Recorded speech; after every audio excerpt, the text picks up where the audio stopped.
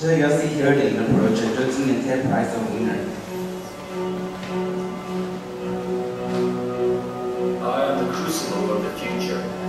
I am where humanity will either flourish or fade. I am being built and rebuilt every day. I am inevitable, but I am not yet determined. I wish to be inclusive, innovative, healthy, soulful, thriving. But my potential can only be reached through you. You can forge a new organically. Begin by connecting. Imagine a platform that brings you together, locally and globally. Combine the reach of the cloud with the power of the crowd. Connect leaders, experts, companies, organizations and citizens. Share your tools, data, designs, successes and ideas. Turn them into action. Together, we can bridge the gap between poor and rich communities. Spectacularly reduce your carbon footprint. Make nature part of daily life. Empower entrepreneurship. Reimagine education. Nurture health.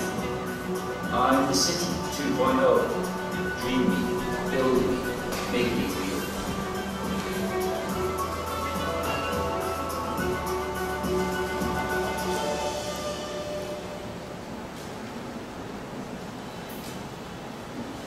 大家看完有什么样的感觉？就会觉得影片拍得很棒，很热血，但可能会不知道我们可以一起做些什么，对不对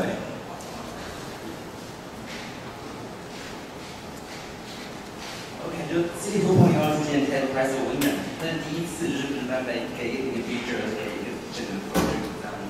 他详细想做到的事情是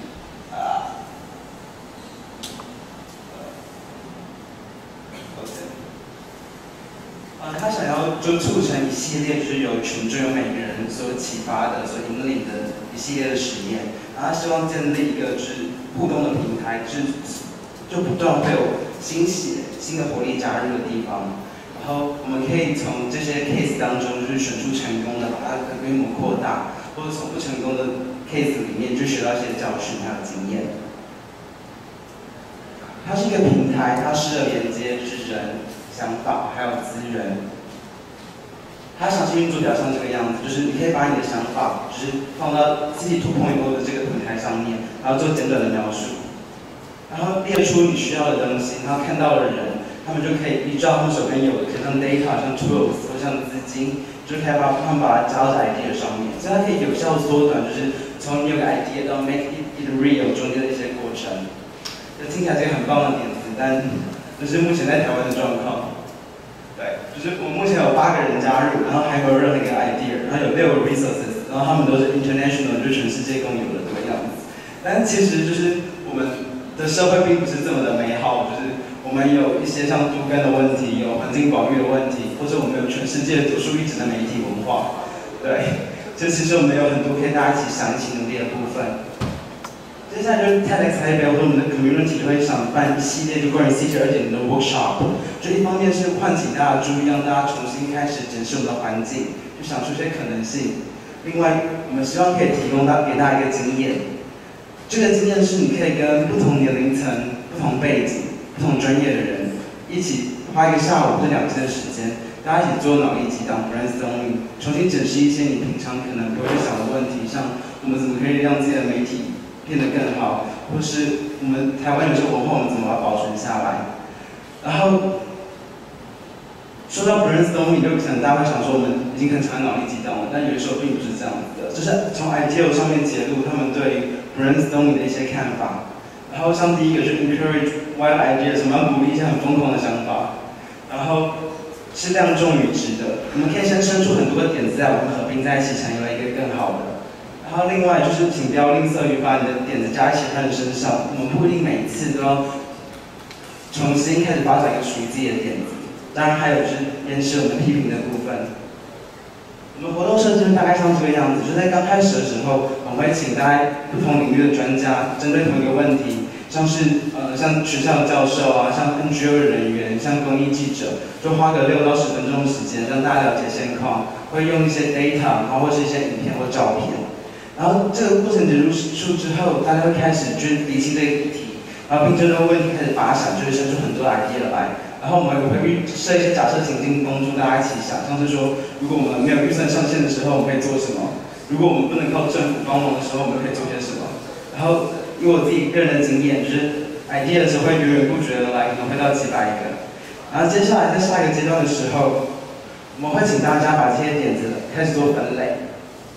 因为有些时候你们讲的可能是同一件事情，然后在大家提出自己的意见开始讨论之后，从几百个 idea 浓缩成5个。然后最后浓缩成1个，然后这个点子里面会融合很多前面每个人所有过的想法。这个时候，我们都会请之前的这些比较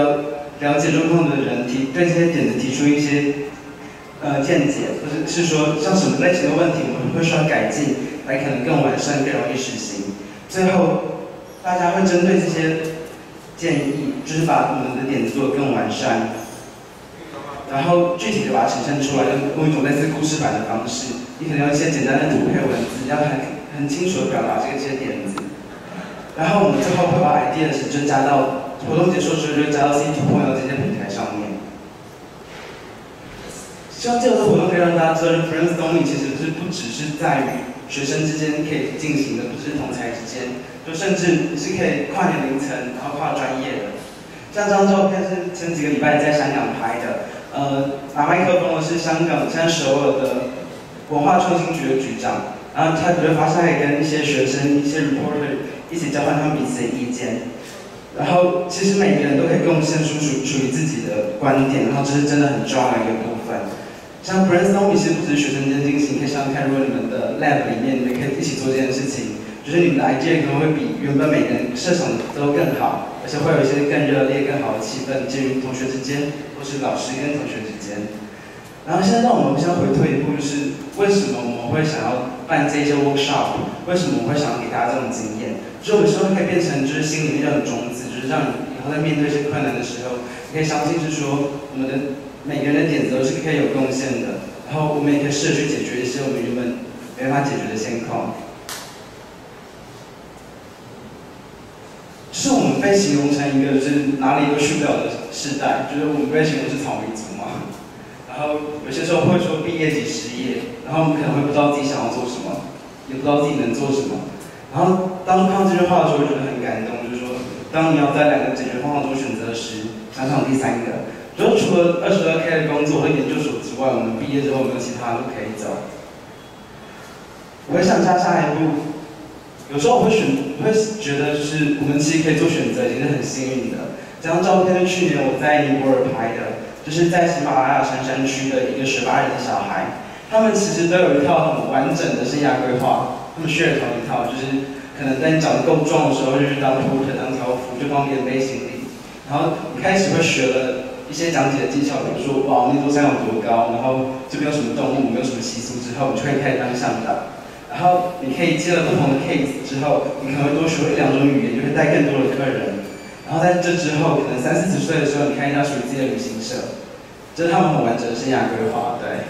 然后，但你们会觉得这样子是很好的吗？就是这样生涯规划，你会觉得，我想要做这样子吗？可能不会吧。对啊。然后有另外一句话是这么说的，他们是说，有些时候一个人显得很坚定，是因为没有别人告诉过他们有其他的选择。像这些学霸的小孩可能是一样的，像也许我们上一代也是类似的状况，就我们有很幸运可以选择我们下一步要怎么走，但它同时是一个巨大的挑战。讲到挑战的时候，这句话我觉得非常的棒，就是我们应该去学习如何将一件庞杂巨大的任务拆解成可以处理的步骤，然后一一执行。这是我们到时候进社会或者在学校里面可以学习到最重要的一件事情之一。就是你会觉得有些东西看起来很复杂、很不可能。就拿TEDxTaipei来当一个例子好了，就是你可以想象，可能刚开始只有4-5个人，然后怎么去筹办一个几百人、700-800人的活动，然后东西你要放到网络上，然后给几千几万个人点阅，听起来是很不太可能的，但它每年都在发生。就因为我们知道怎么样，就是去规划出这些流程，然后我们怎么去找赞助，我们怎么联系讲者，然后我们怎么去征召志工，然后让这些事情可以发生。然后如果知道了这些，也许你们下次遇到研究上的困难或者生活上的困难，就可以不用那么绝望。对。是一张图，它在描述一个 idea 怎么样可以慢慢产生就是系统性的改变，产生巨大的影响。然后手会受到一些刺激，然后你会开始想，就会产生一些想法，你会去检视一些资料，然后评估它们，然后开始渐渐的会有 proposal， 会有一些提案。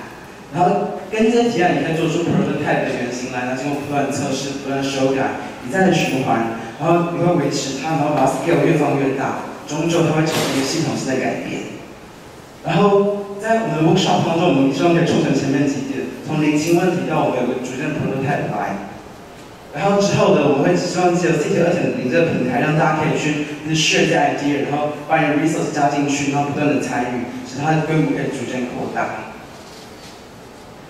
所以就是我们也许除了抱怨或者除了批评之外，我们也可以真的想想，我们可以开始为我们的城市做些什么。Dreaming, building, make me real。然后其实关于我们自己也是同样的状况，我们会想要自己我们成为什么样的人。